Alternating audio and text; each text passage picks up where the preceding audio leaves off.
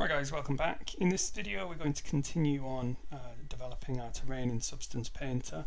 What I've done is I've just tweaked around with the color correct nodes on these layers here just to give it a bit more of a greeny tinge. But as you can see, we've really broken up that basic tiling pattern that we had from our initial Quixel asset and then just layered them up to create something with a bit more visual interest. And what I've also done as well is I've just put them into a folder, so we're starting to condense all our different material groups into logical folders, and now we can use these groups to start masking away and revealing that the dirt underneath. In addition, what I've also done is in my display settings I've just turned up the environment as opacity a little bit. Just helps me get a sense of where I'm going with the terrain. And don't forget, if you hold down shift and right mouse click drag, you can rotate that environment light to start sort of get a sense of the displacement. Alright, so let's press on. So the goal of this video is just to show you some different techniques in how we can blend away this grass to reveal the underlying rock and dirt. So we're going to add a black mask to our grasses layer, group, sorry. So we're working with the actual group now. So I'm going to right click on that, add a black mask to it, and that will reveal all our underlying rock. And then we'll just get a generator. We're going to use a position generator first of all. Okay, I'll just crank up that contrast so I can see what I'm working on, and then just drop that mask down and then invert it. So what we're looking for really is just to sort of capture the low-lying areas where sort of grass and things would grow. So this is going to be our base layer, something like that. And perhaps we'll just drop the contrast a little bit just to feather that edge out. Alright, and now the cool thing working in this technique where we're masking things away, we can add additional masks on top and then use the blending modes to combine the effect to get more complex maps. So we could blend in some noise, we could blend in some curvature information, any of the generators that we have available to us we can use, and then using these blending modes here we can create some quite interesting effects. So let's give that a try now. So what I'm going to do is, again on my mask, I'm going to add another generator. And this time I'm going to add a light generator. Alright. Now what this is imagine shining a very bright light onto your geometry, and wherever the light hits it'll create that mask. Okay, so again we've got some parameters to play with here, and the effect is quite subtle at this point, but if we play around with these settings we can get something that's quite tight. Okay, and then alter the position of the light, and you should be able to see how the angle that the light hits depends on what it reveals of the layer underneath. So we can get this sort of directional effect on our masking, and then playing with the levels as well we can really start to see.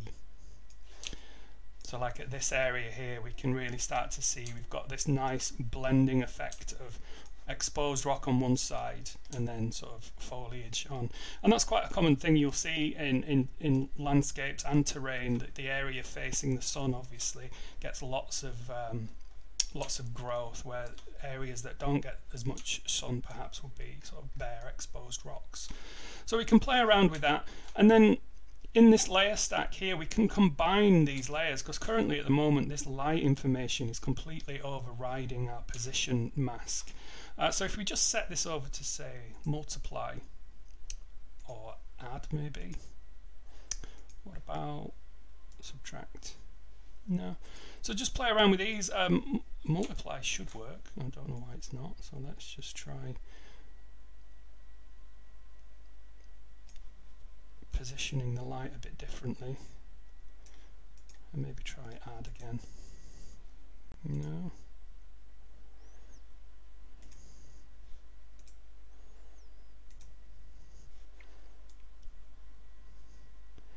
And I'm just going to tweak the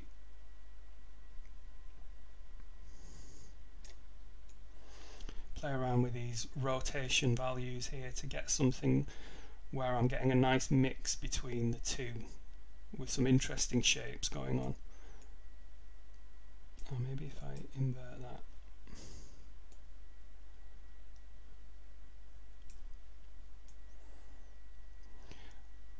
There we go, we get starting to get some interesting breakups in that grass layer there.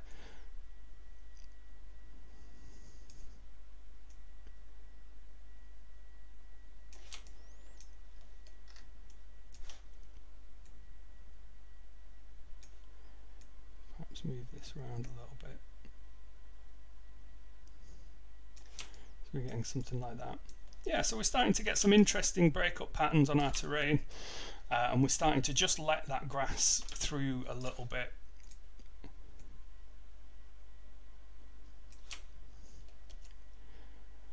And then again, for one final mask, what I want to do is I want to subtract the very, very sharp peaks from this grass layer. So again, we'll just add another generator, but this time we're going to add a curvature generator.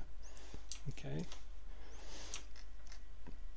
And now you can see it's just letting through the very peaks of this. So we can set this over to subtract, and it's going to subtract away from what we've already got in our mask. So you can see how this layer stack of mask information is working for us here. So we've gone from a very, very flat looking grass layer. We've added some information from a direction. And then we've also subtracted away some curvature information as well. And if that's too strong, you know, you can always sort of reduce the opacity of that, again, sort of further breaking it up to something like that. And what I'm going to do is I'm just going to push this grass layer up a little bit further to maybe something like that. And if we look at it from a distance, remember this is going to be sort of quite far away. Probably that position's a bit too high. Something like that. And yeah, it's just a matter of playing around with all these different layer settings and getting something that works for you, really. So yeah, and it is a lot of fun to experiment mixing and blending all these layers together. If we press C, we can look at our channel information, and here you can see our diffuse map, or our base color map. And as you can see already, in just a couple of layers, we're starting to get something that does resemble sort of aerial photography with all these interesting shapes, sort of fractally shapes going on. And this is, you know, this is just the tip of the iceberg. Obviously, I'd spend a lot more time doing this. I'd take more time experimenting with different Quixel assets, experimenting with different layer stack setups to really get something interesting. And obviously, looking at my reference at all times to sort of really get the look that I'm going for. So let's just tone down this curvature a little bit, because that's a little bit heavy. So we're only really just picking out those peaks and just giving them a little bit of a subtraction there from that rocky layer. Cool, cool. One final thing I want to do in this video before we move back into Houdini and look at ways in which we can start bringing in information from our height field is just another use of blending modes to really pick out the highlights on these sharp edges. So what I'm going to do is I will drop down another fill layer. Okay, and the only channel that we're interested in for this is the color. So I'm going to deactivate all those maps and just set my color over to white temporarily. All right, and then I will use a black mask and some curvature.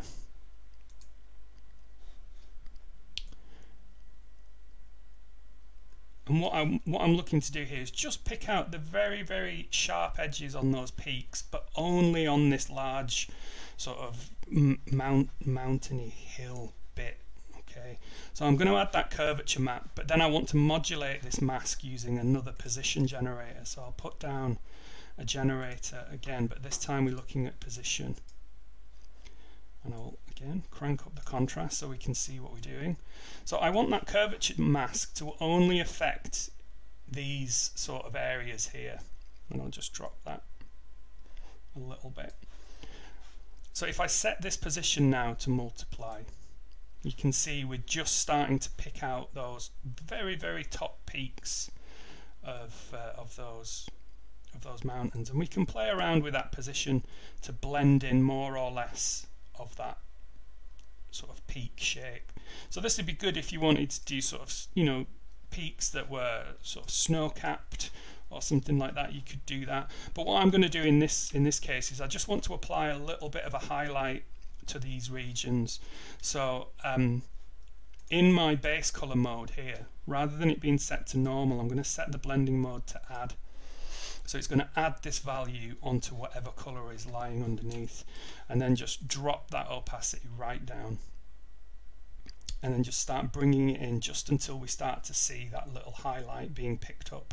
Just again, further breaking up those shapes and giving us a little bit of definition. So I'm going to play with that curvature position, just maybe bring that down a little bit. Cool. All right. So as I said, you could take this a lot further and do a lot more with it, but what I'd recommend: audition lots and lots of Quixel assets. Try lots of different layer blending styles and things like that. In the next couple of videos, what we're going to do is we're going to look at how we can use the masks that we've generated in Houdini and bring those into Substance Painter and use them as masks as well, which is another useful thing to do. So we'll do that in the next video, so thanks.